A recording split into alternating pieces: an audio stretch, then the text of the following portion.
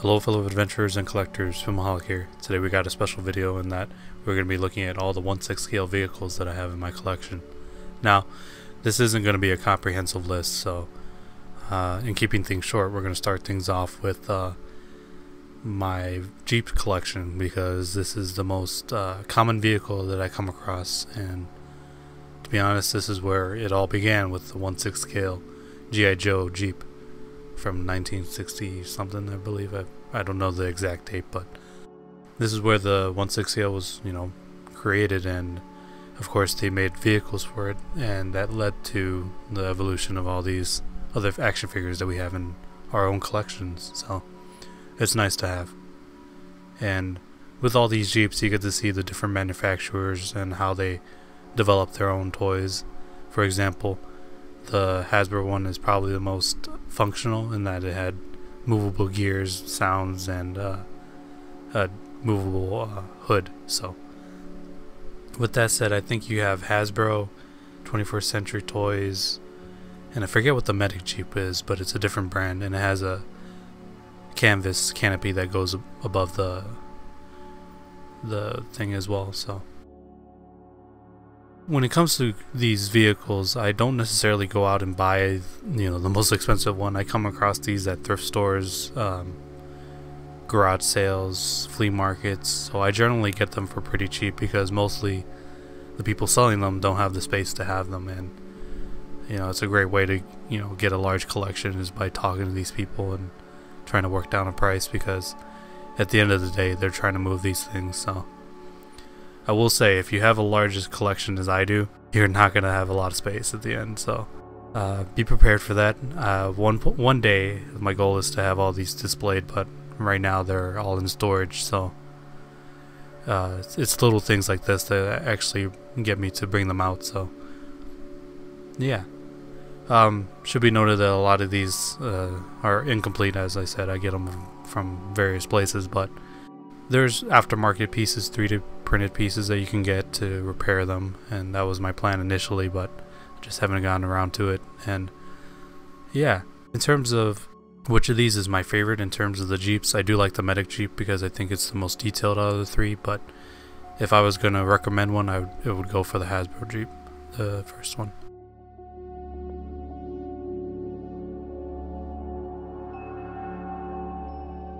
Now, looking at their more modern counterparts, these are the Humvees that I have in my collection, and these are 21st Century Toys and World Peacekeepers is the one on the right.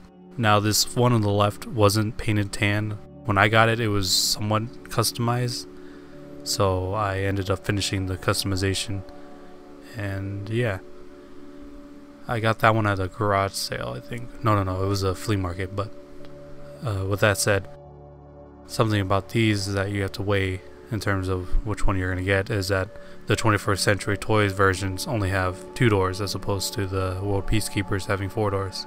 So out of these 3, I think my favorite is the World Peacekeepers, but I will say that if you're looking for like a great model version of the 1/6 scale Humvee, there's an old Hasbro version that I've been trying to hunt down, but it's hard to come by, and when you do come across it, it's kind of pricey.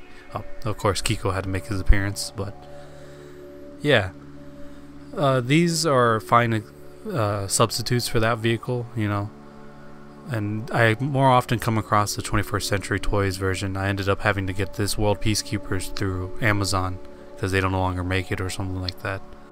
It's unfortunate that we no longer get World Peacekeepers in Big Lots, because that's where I was getting all my accessories from, but c'est la vie, I guess.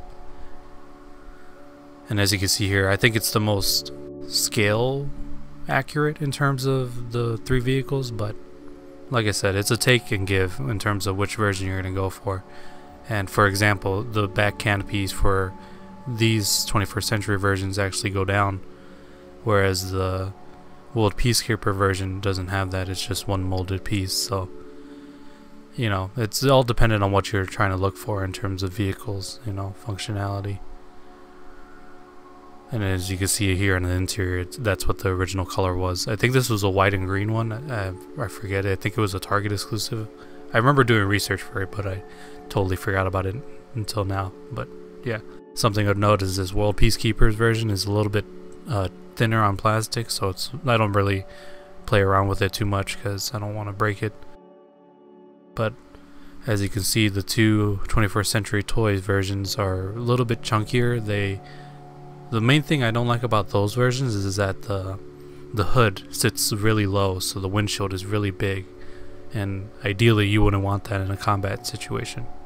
Now, in terms of a vehicle I would highly recommend, it's this Hasbro Chenoweth, or I forget what it's called, but this off-road buggy that they created a while back, and I think this is the most detailed version of out of the vehicles that I have. So I highly recommend hunting this one down because, one, it's generally easy to come by compared to the tan version that also came out. But yeah, as you can see here, it's got great looking weathering on it, and it also has some fine details that a lot of the other vehicles kind of overlooked. Pardon the guy without his head, I kind of just stuck him in there. But yeah, I ended up coming across two of these. One was at a local toy show here, and the other one I actually got on the lot with the building that I had showcased earlier. I also should mention the SWAT vehicle came from that lot too, so I really got my bang for my buck there. The missiles do fire, but of course I don't really use that function. But yeah, you can fit 3 people into this vehicle, which is nice. And something of note is that the back machine gun is from the other vehicle, but I put it on here because there was always this hook on the back that I didn't know what it was for until recently. So, but the only bad thing is that with the machine gun there, the rear seat doesn't move to actually shoot out that way. So I'm not entirely sure what the function is or why that is.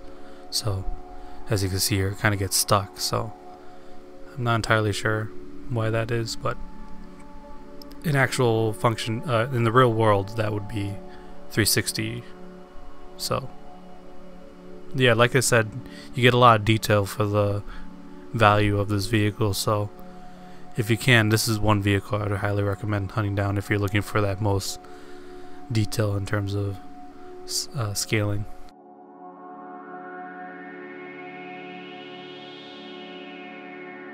Moving on, we have this Hasbro 6-wheeled armored vehicle. I forget what exactly it's called, and I apologize for that, but when you have so many of these, it's hard to remember all the names. But I got this along with the Chenoweth at that toy store a while back, so this was a nice find. And something that bothers me about this vehicle is it feels really undersized, especially in that front portion where the people are supposed to sit to drive the vehicle. There's not enough leg room there for people to actually sit down, so I'm not entirely sure how you're supposed to use that function. So I generally just use the turret section to display figures in it. But outside of that, it's definitely a well-detailed vehicle, and it has a lot of movable parts in that you can display it however you want. And yeah, like I said, the main problem is that over here, as you can see, you can remove that portion to get figures in there, but it's hard to actually sit them in there because there's not enough leg room between the seat and the front of the vehicle. So I don't know how I'm gonna display it, but it's something that I noticed. Not even the vintage G.I. Joes that I have fit in there unless you bend their knees in the wrong direction. But in the turret section, you can actually fit the figures relatively well, so that's what I generally use for display purposes. And again, these vehicles are great representations of what Hasbro was capable of back in the day, because it seems like now they've basically thrown in the towel in terms of trying to give the general populace value for the buck, but that's a conversation for another day, I suppose.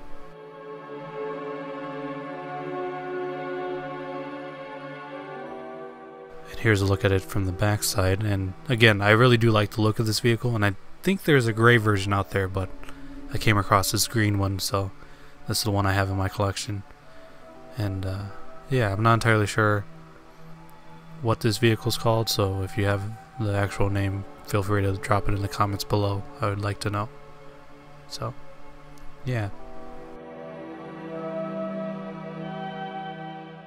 And again, I wanted to note that the wheel is attached to the top, and it makes it even difficult for figures to sit in there. So I'm not entirely sure what that or how that's supposed to work, but you know, it's something to work around. Now here's a look at my favorite Jeep with this vehicle. And I think these really display well, and one of my goals is to actually make a little diorama with these two, but again, you know, that's another thing that's on my bucket list to do. So yeah, here's a look at a vintage G.I. Joe in the turret, and you can actually fit lower in there. I had the camera in my one hand, so it was kind of difficult to do, but yeah, I really like these guys together.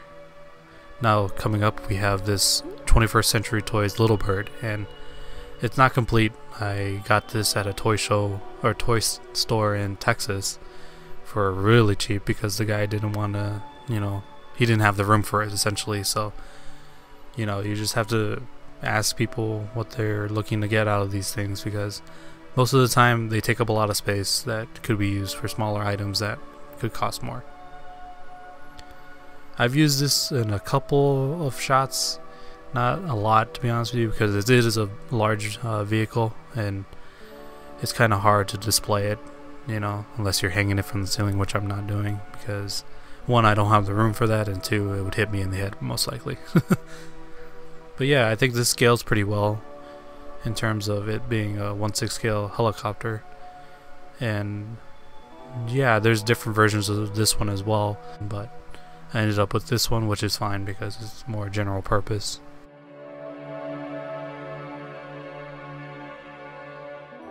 Now we have these RC vehicles that are 1/6 scale, and most of you know that New Bright used to make 1/6 scale vehicles, so that's what these two are.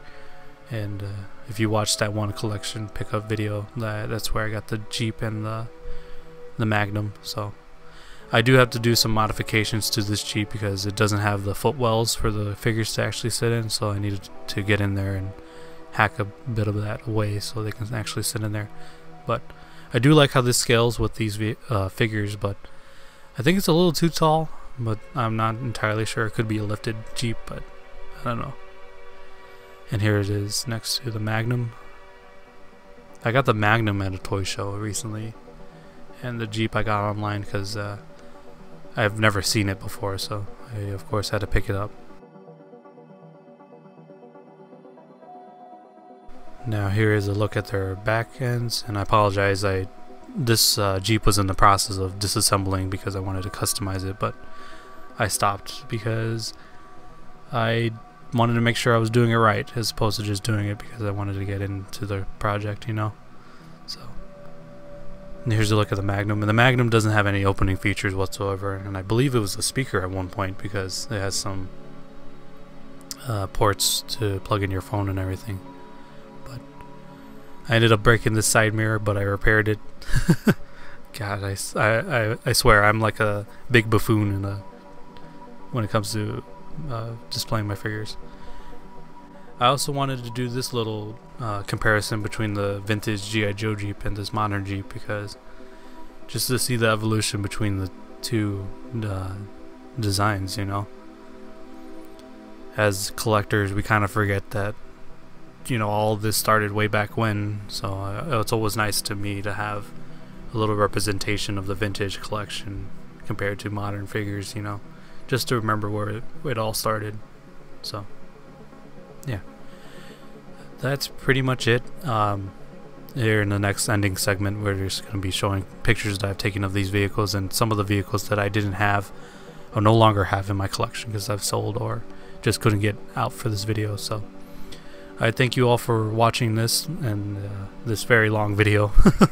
But yeah, thank you for taking a look at my 1/6 scale collection. If you have any questions, feel free to leave them in the comments below. I'll do my best to answer them. But until then, please like, comment, and or subscribe. I'd very much appreciate it. I'll see you all next time.